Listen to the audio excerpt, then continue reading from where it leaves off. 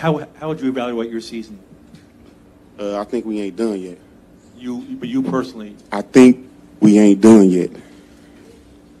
Marcus.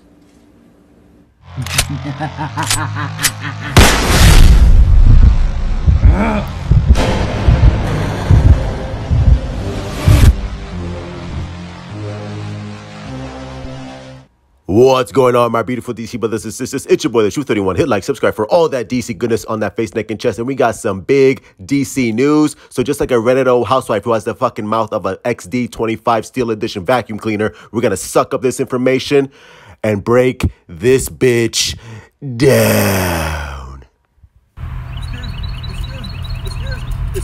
Excuse me. Can you please bust that pussy open one time for me? Please? So right now, there is a big trending event for hashtag release the Ayer cut, hashtag restore Snyderverse. So if you have Twitter, Instagram, social media, YouTube, your sister's ass, please go on there right now and do the damn thing and show support for my man David Ayer and Zack Snyder. And speaking of David Ayer, bro, he posted this. He answered a fan question saying, if given the budget, would he shoot additional scenes and change character designs back to his original concept the way they did with Steppenwolf and the Snyder cut? And David Ayer responded with this: no need for reshoots, just some VFX work. So there you go. So David Ayer responded to another fan question. How different is this movie from the Studio Squad back in 2016, considering scenes, tone, score, acting, characters, and screen time? So someone who's not familiar with the Ayer cut. And David Ayer responded with this: shockingly different, apples and oranges. So if you're a Zack Snyder hater or a David Ayer hater or a typical Eddie Diaz fan, or as I would like to call him, the human herpy with an afro, whose fans have a low IQ, lower than fucking Josh's hairline, this statement should put everything to rest, because there are still people on Twitter and on my YouTube comments saying, well, this is not going to be any different from that 2016 film. And obviously, it's going to be very different, vastly different. It's going to be vastly superior to what we got from that inferior version back in 2016. And I love that David Ayer is constantly on Twitter and just shutting down the haters. Like, listen, I got fucked over. I got screwed. So give me that Zack Snyder treatment. Let me go back in, restore my original vision, which I thought was going to be announced on May 18th, which obviously that wasn't the case. So I'll take the L on that one, because I'm slightly disappointed and I'm slightly bummed that David Zaslav didn't come out with the heat. I thought he was going to come out with an 18-inch cock and not a 6-inch one. Don't get excited, Josh. What you say? What you say it again? Say it again. I know some fans are bummed out that we didn't get an announcement on May 18th. I'm bummed out as well. But at the same time, I'm not going to throw the baby out with the bathwater and just give up on everything Snyderverse and Ayer cut.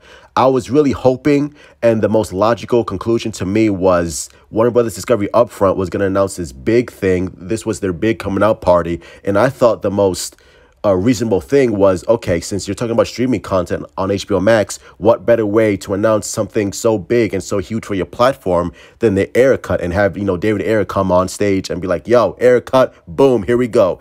And that would have been amazing. That would have been great.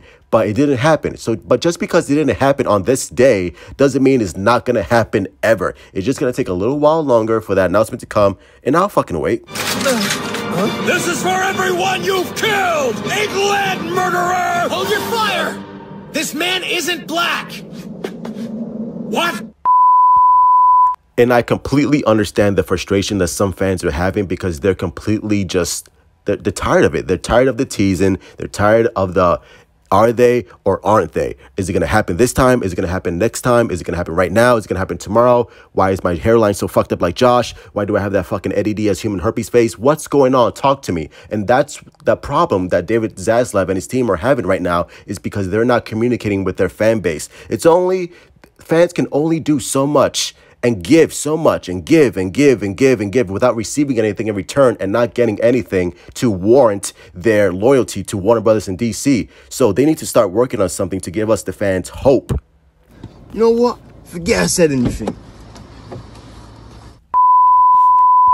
I am a ride or die Snyderverse fan, bro. I want this shit to continue, but I understand that at the same time that I'm not everyone. Not everyone is going to have the same level of patience that I do. So some fans are going to be like, you know what? I love Zack Snyder. I love DC, but deuces. Like, why am I going to waste my time with this bullshit if David Zaslav and his team are not promising anything? And I know it's still way too early, so I'm going to give it a little bit more time.